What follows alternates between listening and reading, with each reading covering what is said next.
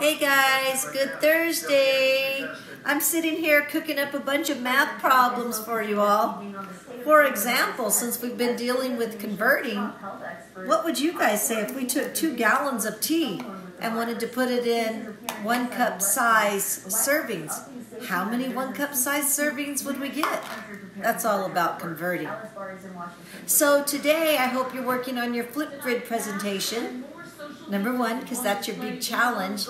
And I hope that you make sure that you do your daily review quiz. 2 questions. It's the last time I'm going to have you do a daily review quiz. Make sure that you watch the video for our lessons and then do the Kahoot, because that's going to be your last grade for conversions. And then finally finish up your iStation.